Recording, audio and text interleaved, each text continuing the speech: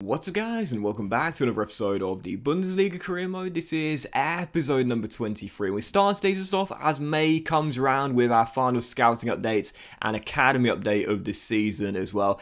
I've got to say, props to our scouts this season because we found quite a few good youth players for our academy. And of course, we know Schuster, who we picked up this season, has now become our starting goalkeeper as well. Our academy's looking really good. Martin, another young goalkeeper, ready to be promoted, 84 to 90. Walter looks the best youngster, 88 to 94 potential, holding mid, who's 6'4". Can't wait till he turns 16. There's also Scheib, a young left back who looks really good as well. This is a really good Bielefeld academy, and I said I wanted some good youngsters. Last season I felt a little bit let down by our scouts, although we did get, of course, Konstantin Schäfer and Ludwig, who have become stars in this team. But got to say, scouting this year has given us a really good return. Anyway, 2 games to go, both away days. Union Berlin and then Leipzig away. As you can see, 2 games remaining. We've guaranteed European football for next season. The lowest we can finish is 6th, but 5th, 4th, and to be fair, even 3rd are still possible. The likelihood is, though, it's going to be either 4th, 5th, or 6th.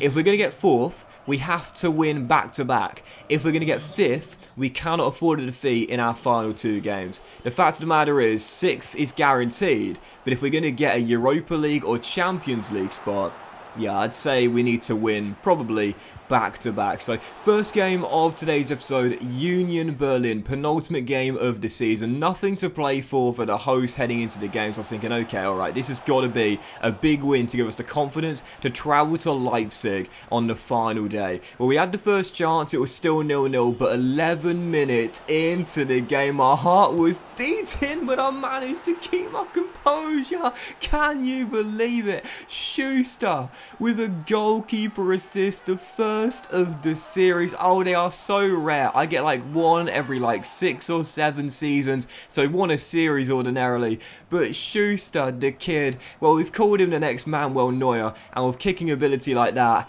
I'd say that reputation is justified. Oh, Schuster, the kid, with a goalkeeper assist. He's really come up big late on this season after that man of the match display against Wolfsburg. He's starting to transition from boy to man. It's 1-0 to Bielefeld, and then 33 minutes in after some great dribbling from Okugawa. We get a little bit lucky, offloads to Dardai, finds a bit of space, and drills it, and I mean drills it in to make it 2-0 and double our lead. Hack with the first, Dardai with our second. We're 2-0 up in Berlin at the break, and I was thinking, here we go. No Jamie Llewellyn, no problem. No wins in our last 2 games, no top scorer for Bielefeld, but we're going to be okay. 20 minutes to go, Finn Ole Becker almost made it 3. Great save, kept it at 2-0 with 5 minutes to go here as I'm passing out from the back. This was really cool, man. Schuster didn't want to pick the ball up, just kept the ball at his feet, and then as he launched it long, Serra off the bench flicks it onto Schäfer. Great little knock on by our striker off the bench. Schäfer storms down the right,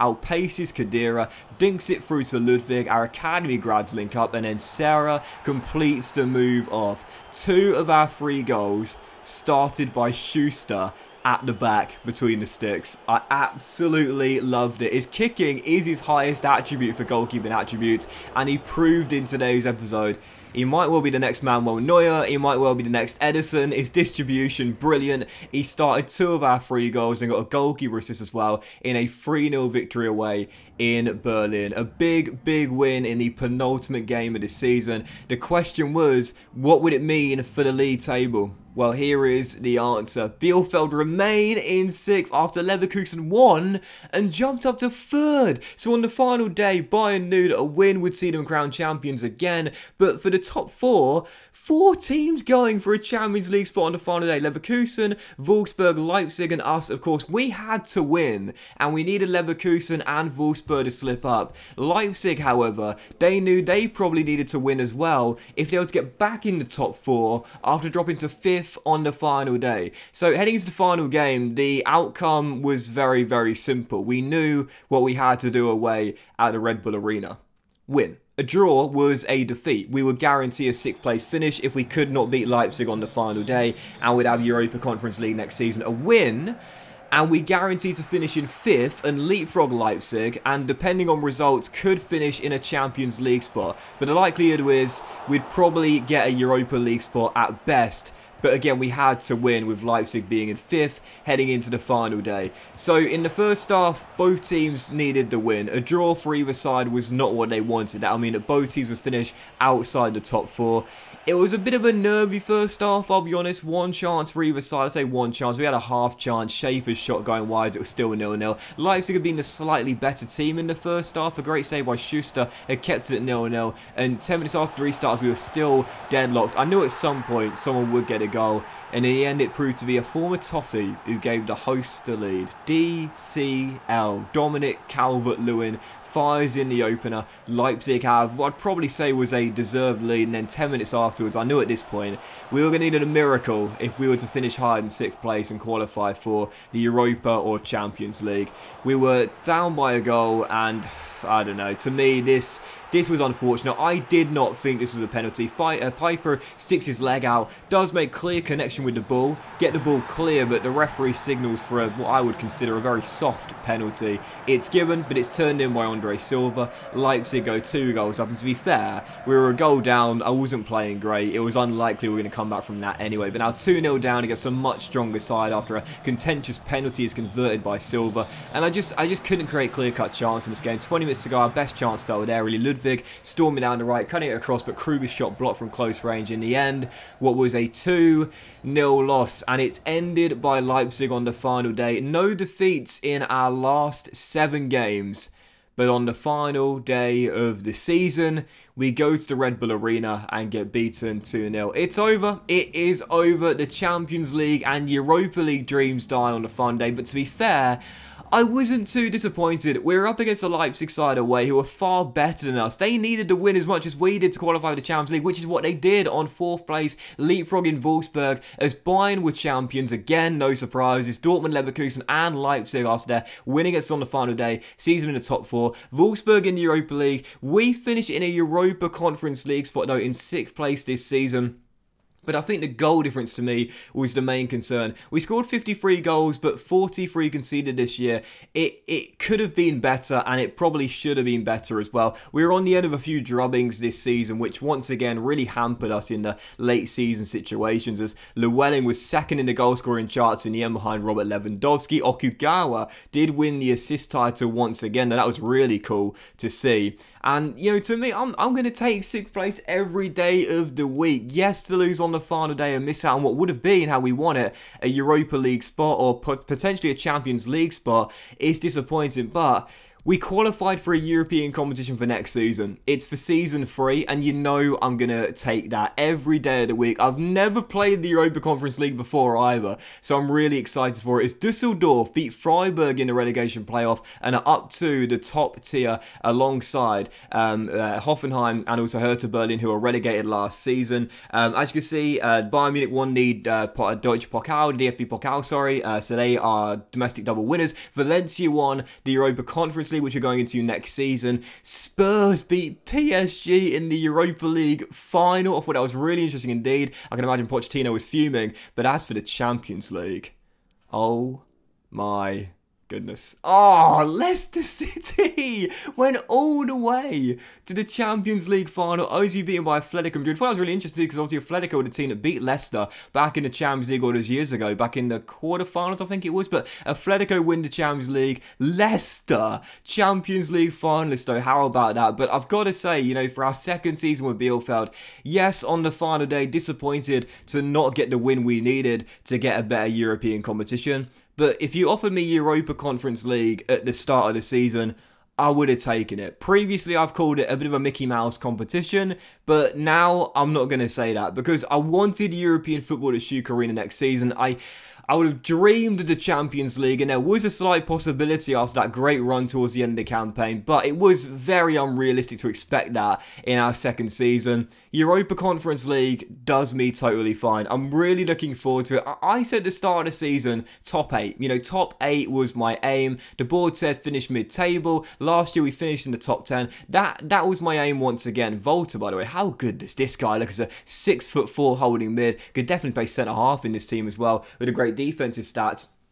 and the height he's got. But yeah, the board said finish mid-table.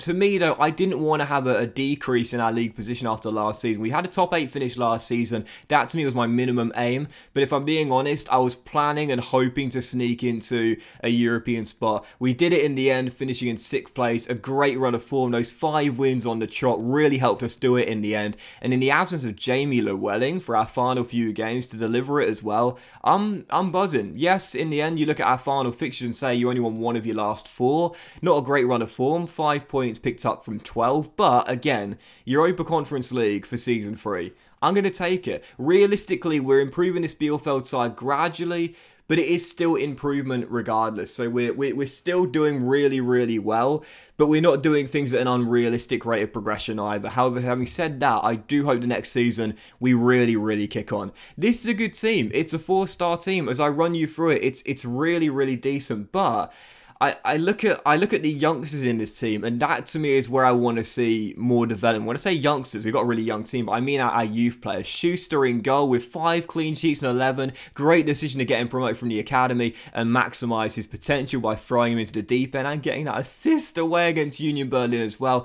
But of course, Konstantin Schäfer, our holding mid as well. 6 assists in 31. And when you look at his development this season as Dardai grew 4 ratings. What a signing he was from Hertha Berlin. He grew 6 ratings, but he's still only 72 overall. I want him to really kick on next season and get into the high 70s. That, to me, is going to be my minimum expectation of Schäfer. And also the same with Ludwig as well. You know, Ludwig this season, most of his growth came from the position change. I really want him to kick on next season and develop. If we're going to become a 4.5-star team next season, I think the crucial development we need is from our youth academy graduates. But even so, a great season for Bielefeld. Okugawa and Wimmer, not quite as good as last season. I'd say Wimmer this season is quite disappointing. Only 1 goal and 4 assists in 26. That's why Ludwig in the end took his position as Wimmer dropped to the bench. But Robin Hack this year turned down a big bid from Inter Milan, and justifiably so. 11 goals in 34. But Ludwig this season, again, he grew 13 ratings, but that was mainly because of the